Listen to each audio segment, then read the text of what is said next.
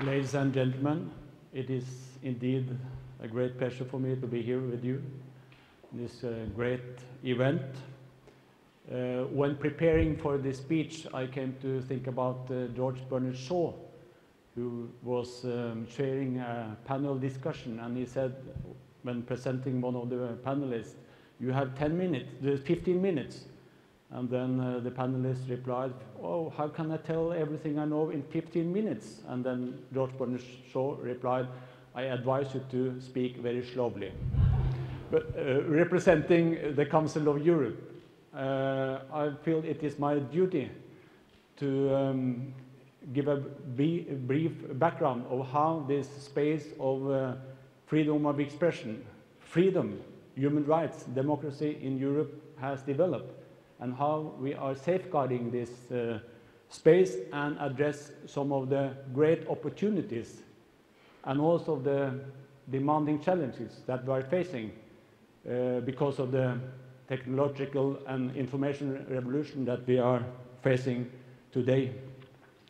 20 years ago, here in Berlin, the world changed.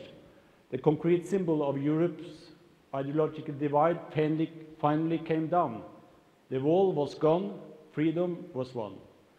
Without doubt, the history of Europe is the history of darkness, war and oppression, but it's also a history of enlightenment, humanism, culture and civilization. In 1948, Winston Churchill spoke of European unity with passion and conviction. In the center of our movement, he said, stands the idea of a charter of human rights guided by freedom and sustained by law. He spoke about the end of darkness and of a new era of human dignity. Probably he had another quotation of Edmund Burke in mind, who said that where rule of law stops, tyranny begins. And we could add, because we have learned it on this continent, where tyranny begins, we very often get worse. But a year later, Winston Churchill's idea gave birth to the Council of Europe. Another year on, the Council of Europe gave birth to the European Convention on Human Rights. The Council of Europe was the first political organization in Europe to provide representatives of governments and parliaments with the opportunity to work together to advance human rights, democracy and the rule of law, as they do today. It became an organization where states could develop common legal standards and common approaches to common challenges faced by their societies, as they do today. And it became an organization where states are accountable for their compliance with common values, principles and standards. An organization which codified human rights and fundamental freedoms into a legally binding international charter, allowing individuals to seek protection against violation of these rights before an international court, namely the Court of Human Rights. This court has been and remains to be the most important tool of the Council of Europe. And it is unprecedented in history that 800 million people can bring their case directly to this court in Strasbourg if they are not satisfied with the way they are being treated by the national authorities. But let me be clear, Europe did not invent human rights. It is the other way around. Human rights, as enshrined in the European Convention on Human Rights, invented the Europe we know today. Europe has become a place where people build their lives instead of losing their lives. That is the true legacy of the Convention on Human Rights. You may ask, is there a need for Council of Europe today? Yes. The core mission of the Council of Europe remains as relevant as ever: to protect and promote democracy, human rights and the rule of law. Freedom of expression and information stands at the crossroads of these fundamental values.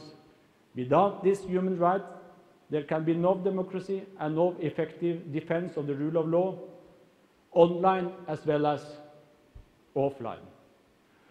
One of the principal characteristics of a democracy is the possibility it offers to resolve a country's problem through dialogue, without recourse to violence. It is of the essence of democracy to allow diverse political programs to be proposed and debated, even those which call into question the way a state is currently organized, provided they do not harm democracy itself. Article 10 of the European Convention on Human Rights, an immense corpus of case law, is the basis for all Council of Europe work in the media field. Whether we prepare treaties such as the Convention on Transfrontier Television or other European legal texts, give legal advice to our member states on draft legislation, or train media professionals. More recently, Article 10 has underpinned our development of a new notion of media, one which explores the responsibilities of media like mass communication services, and one which promotes the public service value of the Internet. With 60 years of experience and over 400 court judgments on Article 10, the Council of Europe has an irreplaceable role in protecting and promoting freedom of expression in Europe. But let me point out three aspects of our work that are of particular importance. One, our legal standards, starting with the European Convention of Human Rights, freedom of expression, provide for a legal guarantee, which means that all 47 governments have a duty to protect this right and are legally accountable for their conduct in this respect. Two, the protection of human rights, including the freedom of expression, is people-centered because it allows individuals, after exhausting domestic remedies, to petition a supranational organ, the European Court of Human Rights. For the Court, freedom of expression constitutes one of the essential foundations of democratic society and one of the basic conditions for its progress and for each individual's self-fulfillment. Three, the freedom of expression is well defined by the clear requirements which any restrictions of this right must meet. Article 10 includes a three-step test which says that any restriction must be prescribed by law, pursue a legitimate aim, and must be necessary in a democratic society. Ladies and gentlemen, as opposed to many people, and some governments think, human rights and fundamental freedoms are not an idealistic luxury which only affluent societies can afford. To the contrary, they are a precondition not only for political freedom, but also for stability and economic prosperity. The communist system collapsed and the Berlin Wall came down because the authorities behind the wall did not tolerate any freedom of expression. Without this freedom, there is no creativity, no knowledge, no new ideas, and no good solutions. Freedom of expression is a precondition for innovation, which is imperative in changing a technological landscape. I believe that the fall of the Berlin Wall was first of all a product of a technological revolution that took place in the world. Foreign Minister Molotov once said that the problem with democratic elections is that you don't know who is going to win. And then Stalin replied, "Take it easy, I'm counting the votes." The problem for the communist system was that at the end of the day, they were not able to count the votes because they were not able to develop like all other countries in front of the wall, on the other side of the wall. And when people were able to watch this on television, and they were connected to the world by the information technology, the wall came down. So they were not able to control the people any longer. So it was a technological revolution, actually. So the internet was developed by innovative people, and internet is helping the world to develop. Either you understand this or you disappear, like the communist system experienced. Article 10 of the European Convention on Human Rights says that everyone has the right to hold opinions and to receive and impart information without interference by public authorities and regardless of frontiers. The Internet has not changed this fundamental principle, but it has completely changed the environment in which it applies. The Internet, together with tools like Google and YouTube, has revolutionized freedom of expression in ways nobody could have dreamed, connecting people across boundaries of time, distance, culture, and experience. Online, we share ideas, we build knowledge and understanding, we challenge conventional wisdom, and we create networks for positive change. The Internet is not a dangerous place by its very nature. It is a space of enormous opportunity and freedom.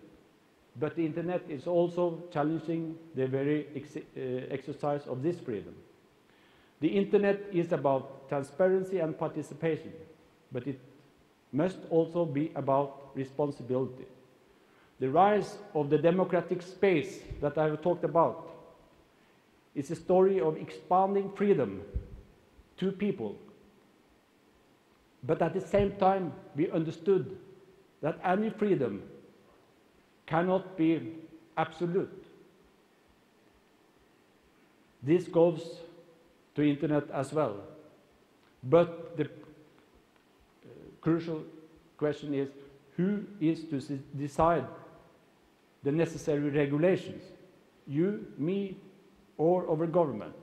And how can be decided concerning a space nobody owns, but everybody joins?